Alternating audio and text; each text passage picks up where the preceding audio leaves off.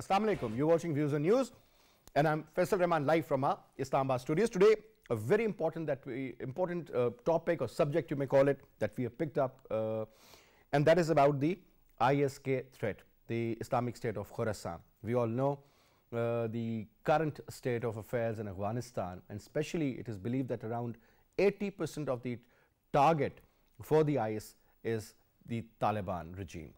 Primarily, if you look at various attacks either in the mosque or otherwise, that has claimed hundreds of precious lives, again claimed by the ISK.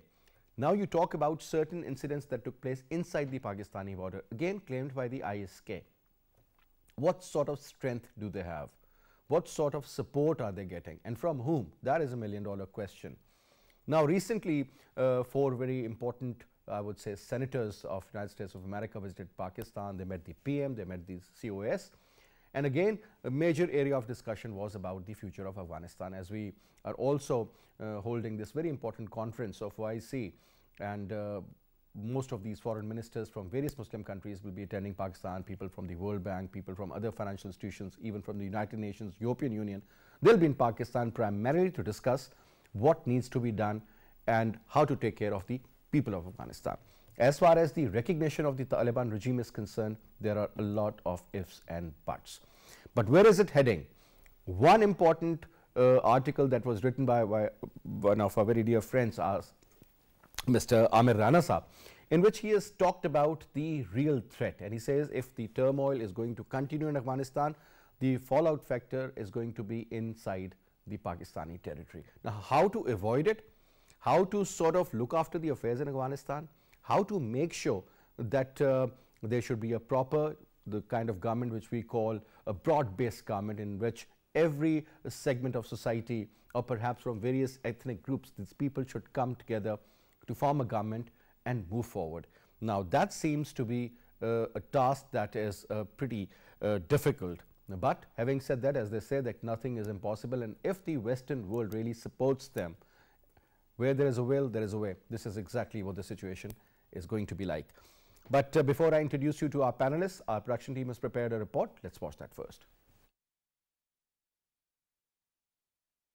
Afghanistan, a war-torn state, is facing a debilitating security situation since the Taliban has taken over the state, as the threat of the Islamic State Khorasan has created havoc for the new interim government of the Taliban, specifically in terms of being accepted as legitimate governmental entity in the international arena. Moreover, the surge in their terror attacks is creating grave personal and community insecurity situations for Afghan citizens, as the Islamic State Khorasan is directly targeting the already fiercely diverse population makeup of Afghanistan. Islamic State announced the formation of its Khorasan branch in 2015 and appointed Hafiz Khan as its leader. The Islamic movement of Uzbekistan pledged allegiance to the Islamic State of Khorasan. Since then, Islamic State Khorasan started recruiting Taliban defectors to join its ranks. Islamic State Khorasan and the Taliban see each other as irreconcilable enemies, aiming for achieving supremacy over each other. Islamic State Khorasan's capacity to operate regionally and transnationally, and its cadre of foreign fighters from Europe, Middle East and South Asia have made the group even more threatening. Pakistan, as an immediate neighbor of Afghanistan, is at the highest risk that the Islamic State Khorasan could infiltrate and hurt its security and stability metrics, specifically by manipulating the diverse ethnic and sectarian population makeup. Such concerns are also echoed recently in the statements of the representatives of Russia and China. The Islamic State Khorasan announced a long war against the Taliban since the Taliban had signed the Doha deal with the United States in February 2020. Though the Taliban have also launched a deadly crackdown on Islamic State Khorasan, however, their successes regarding them remain seldom. Now, to talk about this, we have with us in our studio, on my right, is Air Vice Marshal retired Ijaz Malik Saab, who's a senior analyst. Sir, thank you so much for your time. And we also have with us Hassan Khan Saab, expert on Afghan affairs. Thank you so much, Khan Saab, for your time. And on Skype, we have with us Amir Rana Saab. He's the director of PIPS, and he's also a known security analyst. Rana Saab, pleasure to have you on the show, sir. Thank you so much for your time.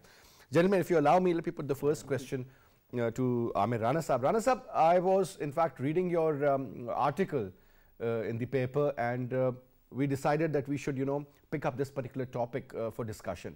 Now, since you have mentioned about the ISK threat, and a lot has been said, a lot has been written, but now it seems that if the turmoil or the current situation continues in Afghanistan, the fallout factor, which we have already started witnessing, is going to get further, and perhaps it could lead to something which could be an actual problem for the bordering areas with Afghanistan, and in particular in Balochistan also. Now, let's start off from there, sir, since you have done a lot of research on this and you've come up with certain names and the kind of mindset they have and the kind of ideology they are following.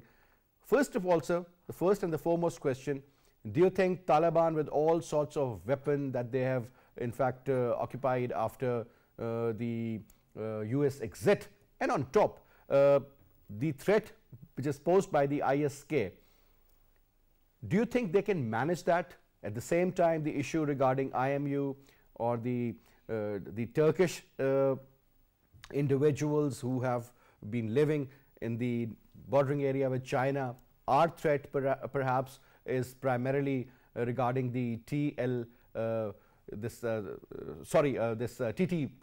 the Pakistan chapter, and so on and so forth.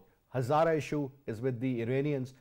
You talk about the Tajik issue, that is there as well. Do you think the Taliban, they are in a position to handle these many affairs, these many fronts, considering the conditions where there is no support coming in for them from anywhere, sir? The economy is at a verge of collapse.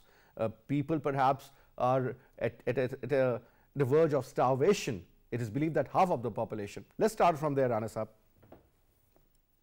Thank you, Faisal, for having me in your show. And I think you are rightly pointing out that what kind of the challenges the Taliban regime is facing right now. And you pointed out about the emerging the humanitarian crisis there. But I think it was known from the day first that what kind of the challenges Taliban will face. And first, their all internal problems are linked with their actions against the non-state actors they have on their soil, and their relationship with the international stakeholder will determine what kind of the future the Taliban regime will have.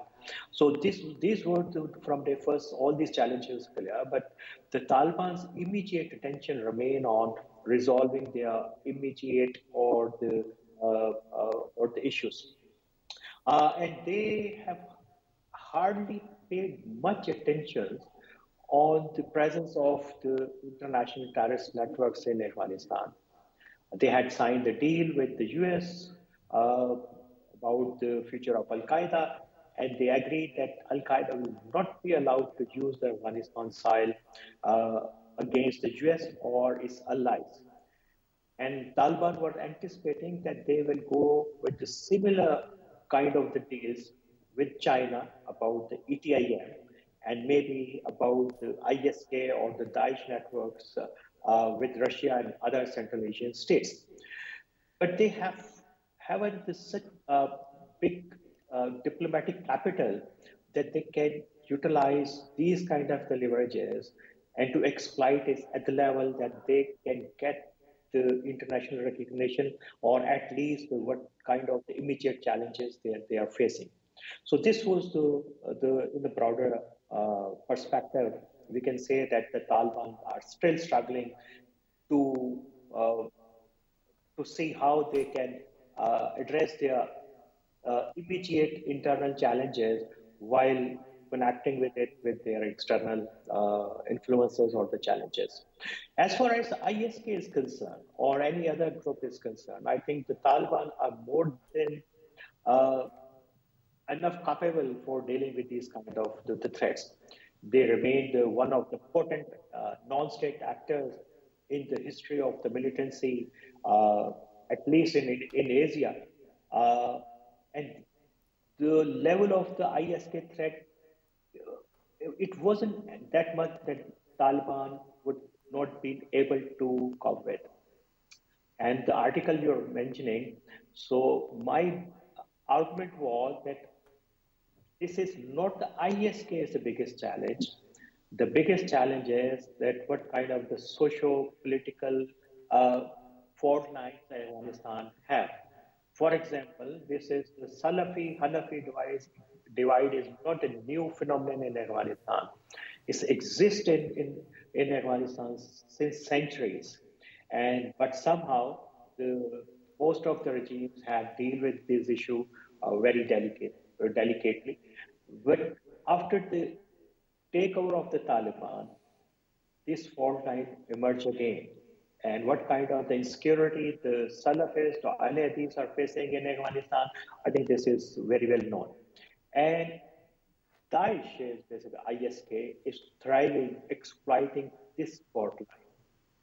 And this is one of the biggest oversimplification of the socio-political context of the Afghanistan by the Taliban.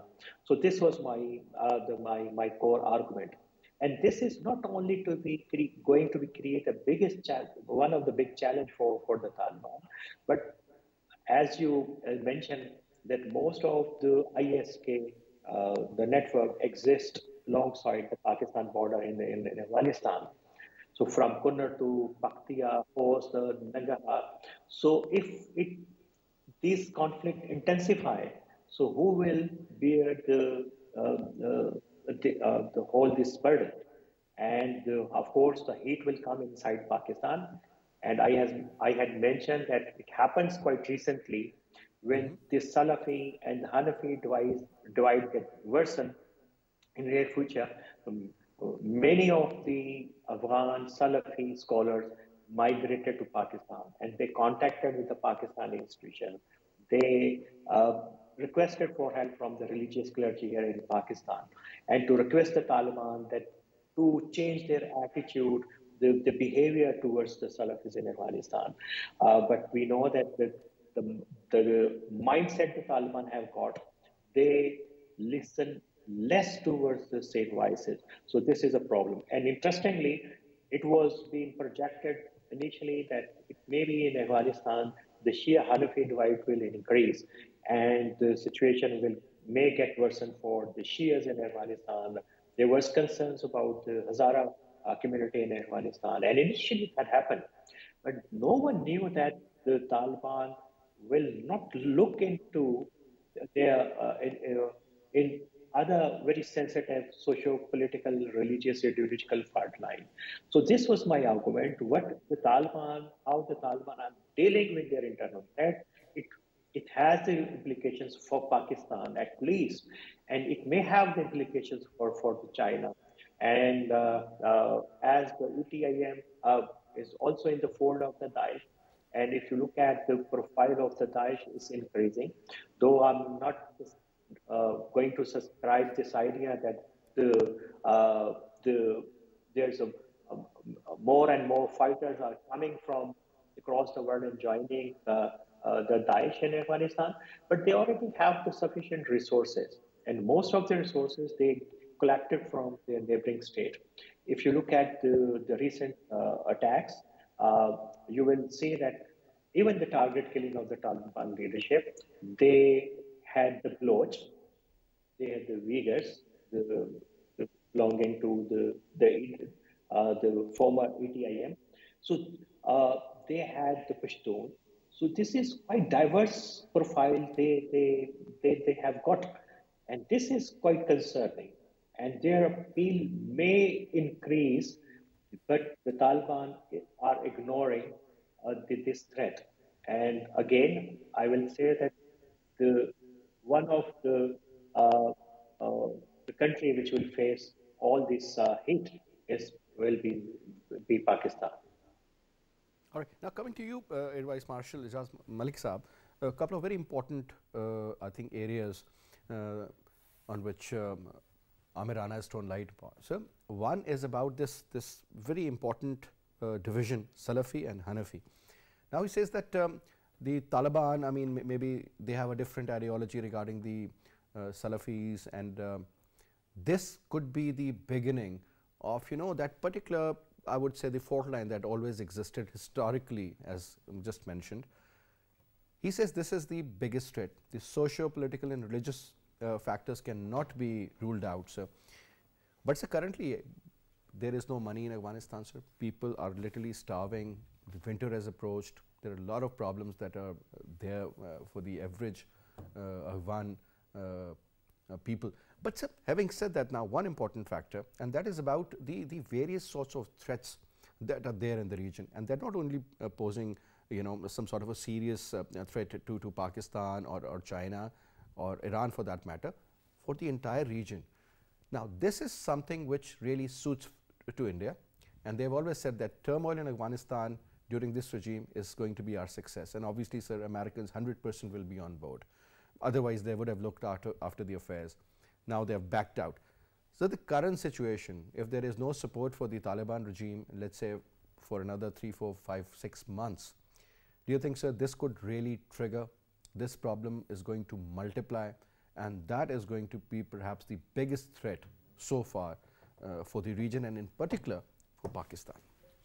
Faisal, thank you very much. And before I touch upon the current status and what I see coming in near future, let's very briefly touch upon the history, the origin of this group. As Rana Sahab has mentioned, this is a Salafi group which takes its roots, and their theology is that we have to revert back to our Aslaf, which means the first 3 generations of the Islam, and that is the Sahabas, then the Tabi'in, and then Taba Tabi'in. Yeah. So these 3 generations, and then by following this purist Islam, there's nothing wrong in it, but what concerns today's world is that they have their purist, their one distinct faction is purist, which who are restricted to their own beliefs and practices. Others are activists who are politically active and who want to exert beyond boundaries. And the third are the jihadis, which are now being represented by the people that we are talking about. And this third group has been traditionally supported by West in certain areas for their own vested interests, be it in the Middle East, in North Africa, and now in Afghanistan. The only difference is that it used to be state versus state, and now what the state is being represented by another militant group, which is Taliban. So now it is, as they call it in military terms, it is steel versus steel. And Talibans are not even acknowledging the emerging threat. They are, I would say, partially in a denial mode. And because the total strength of this group is reported something between 2,000 to 4,000, but the kind of snowball effect I foresee, because there are some dissidents within the Taliban group, people who have been taking the extreme right line, and they were against the Qatar talks, and now if the world does not support the present Taliban regime for the human crisis that they are facing, and which will multiplying on every day with the coming weather, the drought, and lack of food and medication. So I think they will continue to build. They will have their synthesizer, and their base may increase. So who is supporting them? Who is financing them? Who is equipping them with the latest weapons? And obviously some sort of training is going on, some sort of support is there. Perhaps it seems that the Indians and the US. I would say India and US. They had already left so much of weapons there, and they have sleeper cells there. So just to have underground linkages and realignment, regrouping, and something acting as a catalyst, the money flowing in from somewhere, and it suits India, because India, as you mentioned in your intro, India has been very vocal about saying that a stable Afghanistan doesn't suit them. So their success is in the failure of a stable Taliban regime.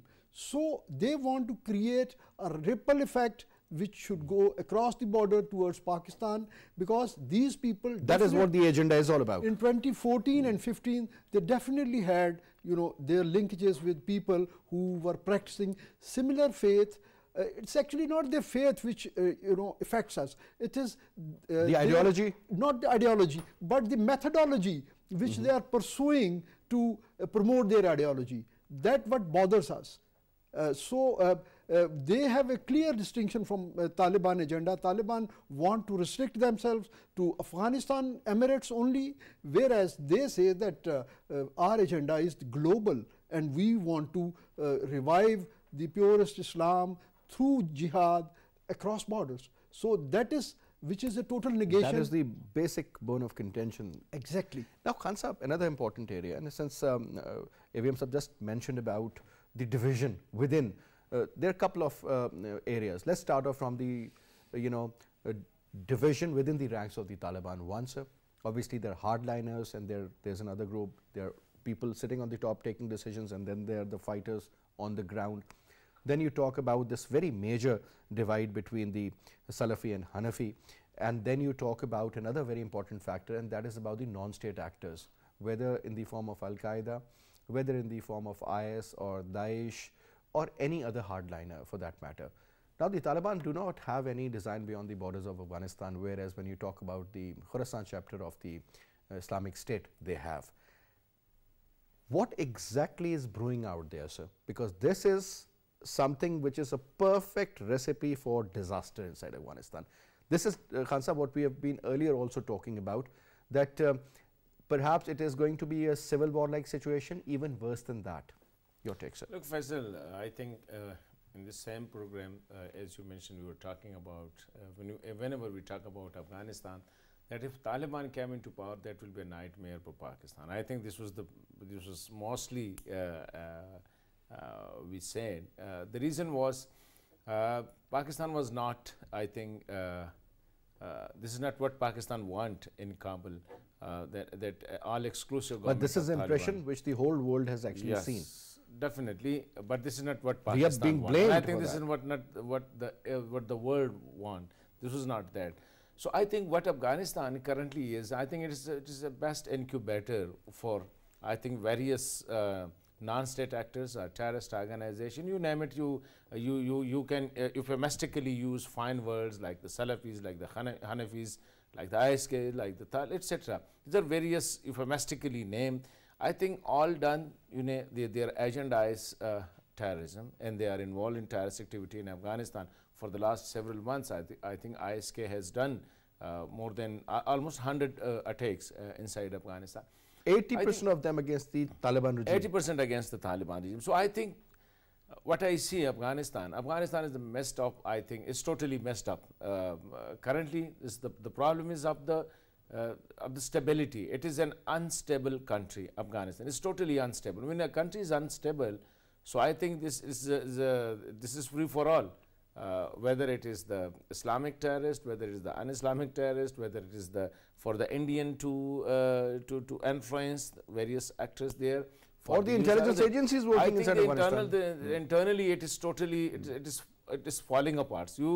What you mentioned, the differences within the Taliban ranks, then the Muslims, then within certain sects. So I think the division it's gone too deeper. This is what a big challenge is. I think this is not a challenge for Taliban.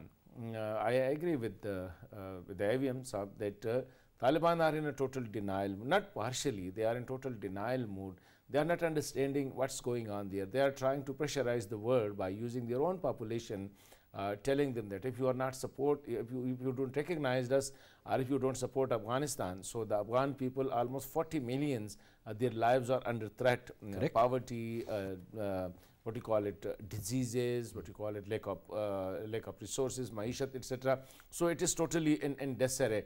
So the problem is, I think nothing will happen to Taliban. Taliban were in the mountain for 20 years, and they can go back to the mountain for another 20 years. But the problem will be, there is a very famous share, masla pool ka hai, pool kidhar jayega. So I think the problem is for us. The problem is for the neighboring countries, including Pakistan. Afghanistan is suffering for the last 40 years due to various wars. So I think this is the situation where we have to think, because we are not, we are no more in a position how to avoid the danger. I think we are in the midst of the danger. The situation is totally getting out of out of hand, not only for us, for the regional countries. The international community, definitely led by the US, they have their own concerns. It is a matter of ego for both the major powers like the Taliban and the US. So internally, Afghanistan, it is in a total mess. So it's not only the ISK, it's not only the IMU, it is the TTP. Look at the way the Taliban are treating the TTP. Look at the way they are advising us to sort out the differences with the TTP. What are the differences between Pakistan and the TTP? So I think we were expecting. Do you think the Afghan Taliban, they have that kind of an influence over the TTP? I think definitely. So to sort of persuade them to get into negotiations and talk. A few days back, there was a statement from the TTP leader that we are part of the TTA, we are part of the Taliban movement, and we fought together. And that's true. Yeah, that's a fact. For 20 years, they shared bed with each other. It was a major transport line for the supplies. TTP served as the major conduit for the TTA. So I think that's a fact. And Afghan Taliban realized that the support extended by the TTP to them during what they call it jihad against the international forces. That made the difference also. So I think they realized it. So I'm not expecting anything that mostly we Pakistani are expecting that now Taliban are there, so we were too happy. I think almost everybody, even our Prime Minister's statement was, I'm not repeating that statement, but that was also in line with the expectations from Taliban. So now we are looking at the situation. The situation is day by day, it is worsening. There is hardly any realization on the part of those responsible in Kabul. And the international community is also watching, but the ultimate sufferer will be the regional countries, mostly primarily Pakistan. And Pakistan is already hitting. I think you see the way US is treating Pakistan, the way West is treating Pakistan. They are considering Pakistan instrumental in bringing Taliban back. They may be wrong, but the widespread perception is that it is Pakistan who helped Taliban fight against the international forces for 20 years, and then it was Pakistan bringing Taliban to Kabul. And now the way Pakistan is working diplomatically, convincing the world to recognize or to help them out. Definitely Pakistan is doing it for its own interest, because the day Afghanistan fall into internal conflict or international war, so it will be the Pakistan will be the major sufferer. Interestingly, so now we are in a catch-22 situation, doing it or not doing it. So I think we are in the trouble. Now another issue, very interesting aspect was that the Chinese are waiting for Pakistan to accept the Taliban regime, whereas the Pakistanis are waiting for them to do for so. The Chinese to do it, for the Russians to do it. It's a very interesting. And everybody is waiting for the US to do it. US is not going to do And it. We all know. Now coming to you now, Amir Rana Saab, the visit of the 4 US senators to Pakistan, they met the Prime Minister, they also met the Chief of Army Staff. Now, first of all, sir, these are pretty hardliner, and the kind of, mindset I would say they have, I mean, whether you talk about the defense or you talk about the intelligence or otherwise. First of all, sir, the significance of this particular visit, and since I went through all the news, I went through the tweets of the DG ISPR also, I mean, nothing concrete could be, seen there. It was more about the mutual interest. Perhaps the word Afghanistan was also used. Now, do you think that these senators were here in Pakistan for a certain agenda to convince our government perhaps, or something else? What exactly do you think was the actual area of concern, sir?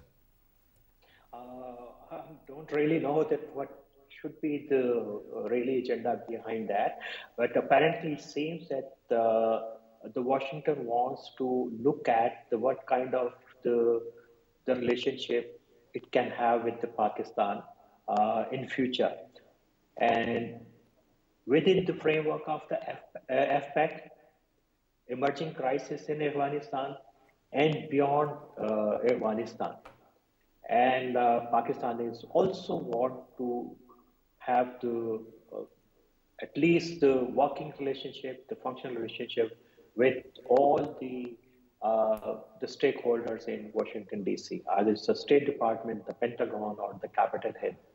And the Capitol Hill always has the different credentials. And you mentioned about the senators. So they are basically trying to explore that what kind of the mindset, the power elites had right now. And they had the meeting with the civil society actors, with the political parties, with the establishment, with the security establishment, with the government. I think it will help them to understand what kind of the mindset right now the Islamabad and Rawalpindi has. And it will help them to evolve their future approaches towards Pakistan and Afghanistan. As far as the Afghanistan is concerned, that this is not the case that everybody is watching towards each other to recognize the Taliban regime in Afghanistan. So basically, everyone is looking towards the Taliban, that how they will behave in future, and what kind of the attitude right now they are reflecting in their approaches, dealing the immediate crisis that Afghanistan is facing. This is not exactly the same that the China is looking towards Pakistan. China is looking towards Kabul. It's looking towards Kandahar. That what kind of the policies the Taliban will have. The same is about the Washington DC. The same is about the Moscow, the other Central Asian capitals. So the ball is still in the court of the Taliban, and they will have to decide what kind of the relationship they will have their immediate neighborhood and with the international community. And this is interesting that the Taliban haven't closed their door for the talks to any global actors so far. The US right now don't need the Pakistan channel to talk with the Taliban. They are already engaged with the Taliban in Doha, and they have the various channels to talk with the Taliban leadership. US priority may be to look at that how the Pakistan can play the role of the spoiler or the facilitator to bring some stability in Afghanistan. And by the way, the Taliban are also desperately looking towards the engaging with the external world. If you have look at the statement of the Taliban foreign minister today, and the word he has chosen to appeal the international communities, at least I think it may not be look like that it should come from the mouth of a state spokesperson. So this is the situation. Taliban desperately need the recognition and the humanitarian assistance, the economy to unfreeze their assets.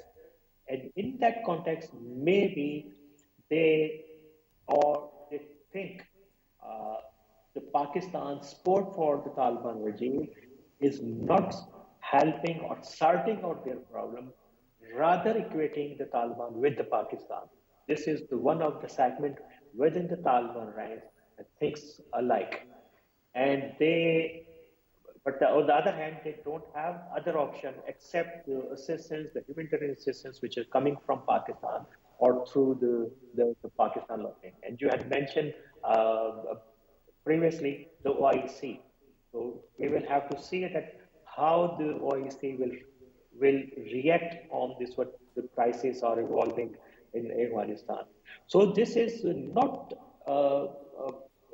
basically the Taliban are looking towards Pakistan, and this is not the other neighborhood. The global community is looking towards Pakistan that, okay, you go first and to recognize Taliban.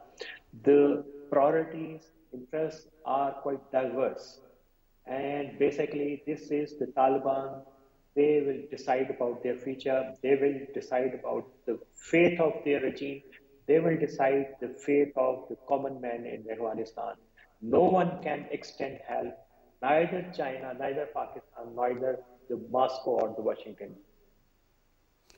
Now, Ibn Saab,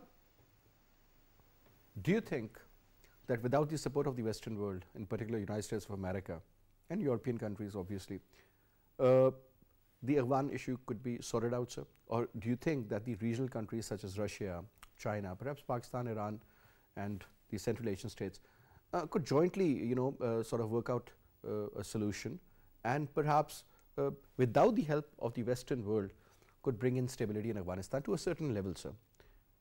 or the Western world is that important that nothing can be done? Because they are the narrative makers, they are the decision makers. At the end of the day, they matter. Ideally, Faisal, it should be the Western world, because ultimately this problem was created by them. So now this is their responsibility to clean up the mess. But sir, morality doesn't exist. Okay, so obviously realism, going by realism, all the stakeholders in the region who would be affected by turmoil or civil war or a crisis-like situation which is around the corner, they should, I think, join up and they should try to assist whatever they can. Like Pakistan has been, within our own limitations of economy or resources, we have been trying to help them, but it is beyond our capacity to do it completely. So it has to be the regional powers, but again it would depend how does it figure out within their own overall. Sir, every single country has a vested interest in Afghanistan, unfortunately, and there is a clash of narratives also. That seems to be the real problem.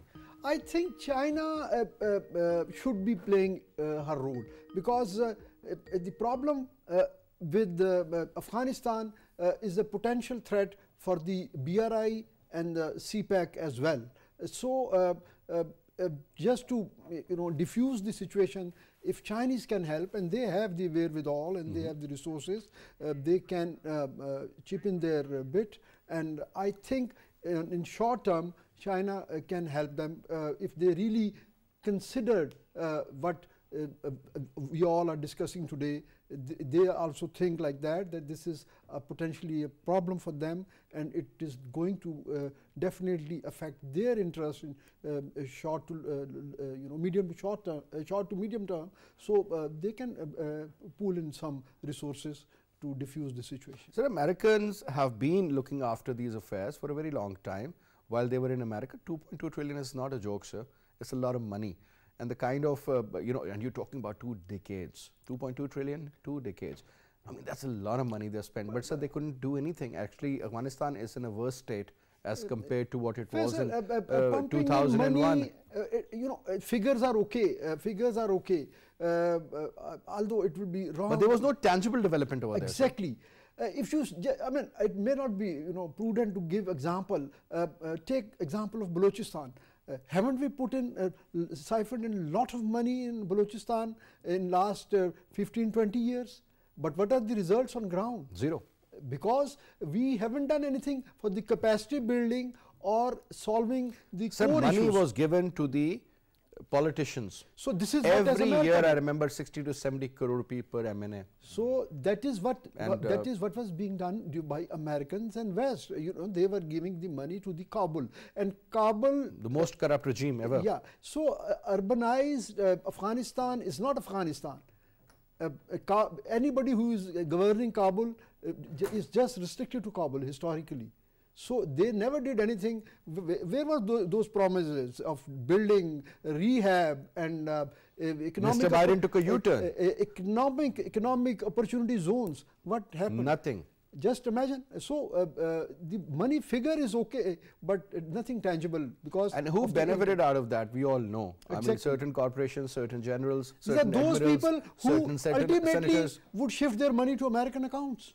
The people who came, like Karzai, the people who came from US. Exactly. The same cases with Mr. Ashraf Ghani. Exactly. I mean, this is the most unfortunate part. Now, Khan Sahab, this very, very crucial get-together, I would say, of OIC in Pakistan, 18th and 19th. Let's see how many people attend. Let's see what sort of an attitude of the financial institutions is about the Afghan situation. What the Western world is also doing, because they have also invited a couple of people from the European Union. Now, sir, do you think without there's a beautiful Indian word, Ashirwad, of the Americans, do you think countries like UAE or Saudi Arabia would do anything against the wish and will of the Americans for the support of the Taliban? I think that is what we call Pranda Chaudhary jo hai, wo to America hai. That is the US, which is, I think, currently leading the world against Afghan Taliban regime, and it is a fact. However, I think OIC led this international mood in Islamabad. Will this initiative be fruitful? I think definitely it is. I think any 2-person or 3-person meeting about Afghanistan, I will appreciate it, especially in the current circumstances where Taliban need, not Taliban, Afghan people, I think need support in any way. They need food, they need medicine, they need clothes, they need anything, I think, because... So there could be some sort of a financial support, there could be, in cash and kind both. Look, I think the world has almost, as far as the financial institutions are concerned, they have committed, I think, more than in the first meeting when called by the UN, almost $1 billion were committed. I don't know how much is realized. It's 500 million so far, I think, that is being pumped into the Afghan economy, especially into the central bank and aid agencies. But one fact is that, look, Faisal, I think Afghanistan is a country, and no charity organization can run a country where its own economy is not revived, its own production units are not revived. So nothing was done during the last 20 years, Khan Sahab, it was to revive the actual economy of Afghanistan. They were totally depending on the checks or the money in cash coming in from United States of America. Look, and that is it. That is a big problem for Afghanistan. I think for the last 40 years, I will not use the word 20 years, for the last ever since 40 the Soviet years, invasion. ever since Soviet invasion, I think Afghanistan is not being, nobody was in Afghanistan to rebuild or rehabilitate, as AVM Sahib said, Afghanistan. They were there for their own interest. I think Afghanistan was, it was a center for the proxies of the world. Every country, including Pakistan, India, Turkey, Middle Eastern countries, US, superpowers, all have proxies. It was a beautiful playground for playing proxies in Afghanistan. So nobody has worked on rebuilding Afghanistan. Nobody has worked on institution building there. Look at the way the international community has formed their army. It was a 300,000+ armed forces, hugely equipped by the international standard. But the day when it was a call for them, there was nobody there. I think all the rooms were just empty. vanished. So everything just vanished. So I think this is very unfortunate. But however, I think, look, Afghanistan problem is not a problem for Afghans. I think we have to keep one thing in mind. For the last 40 years, the whole world, I think, gathered. Look at, there were times when almost 50 countries' forces were in Afghanistan under ISAF banner. So 56 countries were there. Only in one country, it's a small country, Afghanistan. It's a country of almost, now we call it it is a 40 million population. And Hassan, sorry to cut in, a massive air force and air power application unbelievable against a country which didn't have an functional air force. The good point is there was no navy. I think there is no border with the sea. Otherwise, even the world navies would have been practiced. But they were utilizing the naval, naval carriers for a faraway land. So I think the problem if you remember the first attack that was conducted on Afghanistan 1998. 2001, 8th of October. The missile attack. That was conducted through these Tomahawks and all. It was on Al-Qaeda hideouts. It was in 1998, I think, when it was done from the carrier, that missiles attack happened. And few of them fell in Balochistan also. So I think this is very, but now I think instead of, every country has to play a role. Some has to play a big role, some has to play a small role. Like, look, currently, at the moment, I say Pakistan, as earlier I said, is in a catch-22 situation. Pakistan has to play a role, but the more Pakistan is playing roles, some people internationally or even locally in Afghanistan, they are looking not good the way Pakistan is playing its ball with, I think, in a frontal way on Afghanistan. But Pakistan has no choices. Even the other regional countries have no choices. Well, I believe the better it is realized, I think the sooner it is realized by the international community. It has to have a very comprehensive instead of solution. sandwiching the Afghan population. Because it is about the conflict of certain major powers. Otherwise, it would unfortunately, the people of Afghanistan are conflict. suffering. Yes. That's so correct. Anyway, gentlemen, I was just told that we're running out of time. But Khan Sahab, thank you so much for your time. AVM Sahab, was a pleasure having you. And Amir Rana Sahab, thank you so much for your time as well. And that's all we have for this. Inshallah, I'll see you tomorrow at 8:05. Till then, you take good care. Khuda Hafiz.